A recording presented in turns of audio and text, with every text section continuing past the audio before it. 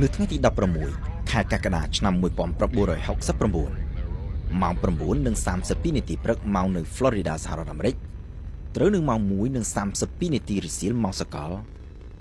Rocket Saturn V ត្រូវបានគេបាញ់បង្ហោះចេញពី Cape Canaveral នៅពីលើ Rocket នេះគឺយានអវកាសនៃបេសកកម្ម Apollo ទី11ផ្ទុកអវកាសយានិកចំនួន3រូបគឺ Neil Armstrong ជាមេបញ្ជាការ Michael Collins ជាអ្នកបើកបរយានធំដែលគេហៅតាមភាសាអង់គ្លេសថា Command and Service Module ហើយដែលនៅក្នុងបេសកកម្ម Apollo ទី11នេះគេប្រសិទ្ធនាមឲ្យថា Columbia និងទី3គឺ Buzz Aldrin អ្នកបើកបរគូនយានសម្រាប់ចុះចតលើដីព្រះច័ន្ទតាមភាសាអង់គ្លេសថា Lunar Module ហើយដែលគេប្រសិទ្ធនាមឲ្យថា Eagle 2 នាទីនិង42 វិនាទីក្រោយពីត្រូវបាញ់ចេញពីដីកំណាត់ទី1នៃ Saturn V ត្រូវផ្ដាច់ចេញពីទូរ៉ូកែតហើយម៉ូទ័រនៃកំណាត់ទី2ក៏ចាប់ផ្ដើមដំណើរការបន្តមុននឹងត្រូវផ្ដាច់ខ្លួនចេញដែរដោយទុកឲ្យកំណាត់ទី3ជាអ្នកបន្តវេននាំអាប៉ូឡូទី11ទៅដាក់នៅក្នុងគន្លងតារាវិថីជុំវិញភពផែនដីរបស់យើងក្រោយពីហោះបាន2ម៉ោងនិង44នាទីនឹងធ្វើដំណើរជុំវិញផែនដីបានមួយជុំកន្លះកំណាត់ទី3នៃ Rocket Saturn V ក៏បានចាប់ផ្ដើមបញ្ឆេះម៉ូទ័ររបស់ខ្លួនឡើងសារជាថ្មីម្ដងទៀតដើម្បីរុញយានអាប៉ូឡូទី11ឲ្យចេញផុតពីគន្លងតារាវិថីនៃភពផែនដីហើយធ្វើដំណើរឆ្ពោះទៅកាន់ព្រះច័ន្ទនៅថ្ងៃទី19កក្កដាក្រោយពីបានចំណាយពេល3ថ្ងៃហោះកាត់ទីអវកាសនៅក្នុងចម្ងាយផ្លូវរហូតដល់ទៅជិត40,000 គីឡូម៉ែត្រអាប៉ូឡូទី11ក៏បានធ្វើដំណើរមកដល់ព្រះច័ន្ទដោយពីដំបូងត្រូវហោះឲ្យហួសទៅដល់ខាងក្រៅព្រះច័ន្ទរួចហើយបន្ថយល្បឿនដើម្បីអាចហោះចូលទៅក្នុងគន្លងតារាវិថីជុំវិញព្រះច័ន្ទនៅថ្ងៃទី20កក្កដាក្រោយពីបានហោះជុំវិញព្រះច័ន្ទជាច្រើនជុំរហូតអាចស្ថិតនៅក្នុងគន្លងតារាវិថីមួយដែលមានស្ថិរភាពទៅតាមការចង់បានរួចហើយអវកាសយានិក2រូបគឺ Neil Armstrong និង Buzz Aldrin ក៏បានចូលទៅក្នុង Lunar Module រួចហើយផ្ដាច់ខ្លួនចេញពីយានធំសម្ដៅទៅចុះចតលើដីព្រះច័ន្ទចំណែកឯ Michael Collins គឺបន្តស្ថិតនៅក្នុងយានធំហោះចាំនៅខាងលើនៅក្នុងគន្លងតារាវិថីជុំវិញព្រះច័ន្ទ Tranquility Base here. The Eagle has landed. Roger Tranquility. នៅម៉ោង 8:17 នាទីយប់ថ្ងៃទី20កក្កដាម៉ោងសកល Lunar Module ក៏បានចុះចតទៅដល់ដីព្រះច័ន្ទនៅត្រង់តំបន់មួយដែលគេឲ្យឈ្មោះថា Sea of Tranquility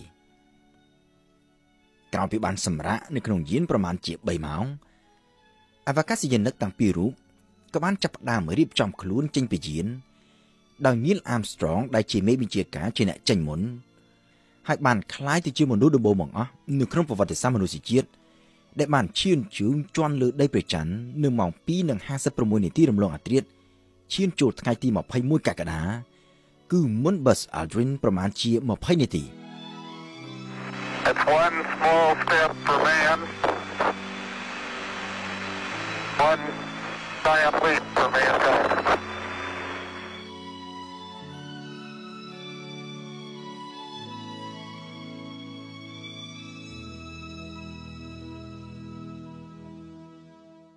Neil Armstrong និង Buzz Aldrin បានចំណាយពេលលើដីព្រះច័ន្ទគិតជាសរុបចំនួនជាង21ម៉ោងដោយនៅក្នុងនោះមានមួយផ្នែកធំគឺចំណាយពេលធ្វើការនិងសម្រាកនៅក្នុងគូនយាន Lunar Module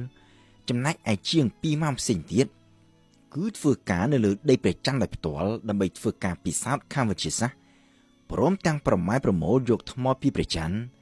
ត្រឡប់ទៅផែនដីវិញដើម្បីបន្តសិក្សាលម្អិតអំពីព្រះច័ន្ទនៅម៉ោង 5:54 នាទីល្ងាចថ្ងៃទី21កក្កដា Neil Armstrong និង Buzz Aldrin ក៏បានហោះចេញពីផ្ទៃដីព្រះច័ន្ទដោយប្រើផ្នែកខាងលើនៃកូនយានតែក៏ពិតទៅកូនយាន Lunar Module នេះត្រូវបានគេចែកចេញជាពីរផ្នែកគឺផ្នែកខាងក្រោមដែលគេហៅថា Descent Stage ហើយដែលគេប្រើសម្រាប់ចុះចតលើព្រះច័ន្ទនិងក្រោយមកទៀតត្រូវប្រើជាជើងទម្រសម្រាប់បាញ់បង្ហោះផ្នែកខាងលើដែលគេហៅថា Ascent Stage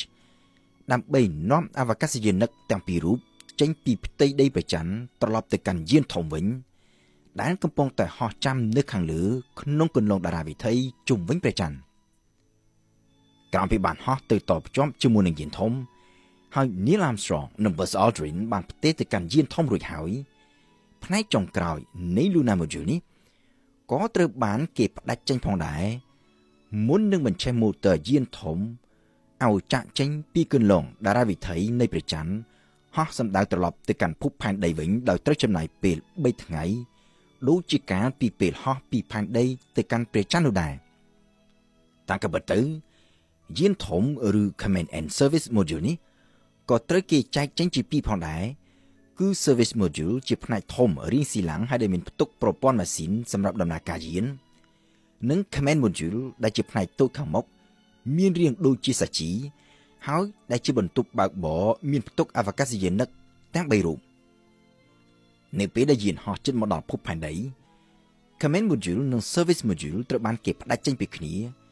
ដោយទុកតែ Command Module មួយតែប៉ុណ្ណោះឲ្យហោះចុះមកផែនដីវិញក្រោយពីត្រូវបន្ថយល្បឿនដោយសារភាពកកិតនិងស្រទាប់បរិយាកាសនៃភពផែនដីផងនិងក្រោយមកទៀតដោយសារតែឆាត់យងផង Command Module បានធ្លាក់ចុះទៅក្នុងមហាសមុទ្រប៉ាស៊ីហ្វិកដោយមាននាវាផ្ទុកយន្តហោះមួយគ្រឿងរបស់អាមេរិកនៅរងចាំជាស្រេចនៅក្បែរនោះអវកាសយានិកទាំង3រូបនៃបេសកកម្មអប៉ូឡូទី11បានវិលត្រឡប់មកដល់ផែនដីវិញដោយសុវត្ថិភាពដែលនាំយកមកជាមួយនៅថ្មពីព្រះច័ន្ទប្រមាណជា22គីឡូក្រាមក៏ប៉ុន្តែពួកគេក៏បានបន្សល់នៅរបស់ជាច្រើនផងដែរទុកនៅលើដីព្រះច័ន្ទក្រៅពីផ្នែកខាងក្រោមនៃកូនយាន Lunar Module គឺមានទង់ជាតិអាមេរិកមានថាសដែលចារសាររបស់ប្រមុខដឹកនាំប្រទេសចំនួន73នៅទូទាំងពិភពលោកមានផ្លាកដែលមានហត្ថលេខារបស់ប្រធានាធិបតីអាមេរិក Richard Nixon និងអវកាសយានិក Apollo ទាំង3រូបរួមជាមួយនឹងពាក្យដែលបង្ហាញថាមនុស្សជាតិបានចុះចតលើដីព្រះច័ន្ទគឺក្នុងចេតនាសន្តិភាពក្រៅពីវត្ថុអនុស្សាវរីយ៍ផ្លូវការអស់ទាំងនេះអវកាសយានិក Apollo ទី11ក៏បានបន្សល់ទុកនៅអនុស្សាវរីយ៍ជាលក្ខណៈផ្ទាល់ខ្លួនរបស់ពួកគេផងដែរដោយនៅក្នុងនោះ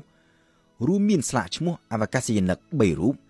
ដែលត្រូវបាត់បង់ជីវិតនៅក្នុងបេសកកម្ម Apollo ទី1កាលពីឆ្នាំ1967និងជាពិសេសជាងនេះទៅទៀត Neil Armstrong និង Buzz Aldrin ក៏បានបន្សល់ទុកផងដែរនៅស្លាកឈ្មោះអវកាសយានិកសូវៀត2រូបគឺ Vladimir Komarov ដែលបាត់បង់ជីវិតក្នុងបេសកកម្មអវកាសនិង Yuri Gagarin ដែលនៅតែជាប់ឈ្មោះថាជាមនុស្សដំបូងបង្អស់ដែលបានហោះចេញទៅក្នុងទីអវកាសការបន្សល់ទុកនៅស្លាកឈ្មោះអវកាសយានិកសូវៀតដែលជាគូសត្រូវនៅក្នុងពេលដែលសង្គ្រាមត្រជាក់កំពុងតែឆាបឆេះយ៉ាងសន្ធោសន្ធៅបែបនេះវាគឺជាកាយវិការមួយបញ្ជាក់ថាសម្រាប់អវកាសយានិក Apollo បើទោះបីជានៅលើដីមានការបែងចែកជាជាតិសាសន៍ជាប្រទេសដែលមានទៅដោយចំនួននិងការប្រជែងគ្នាក៏ប៉ុន្តែនៅក្នុងទីអវកាសវិញជោគជ័យនៅក្នុងការចុះចតលើដីព្រះច័ន្ទវាគឺជាជោគជ័យរួមរបស់មនុស្សជាតិទាំងមូល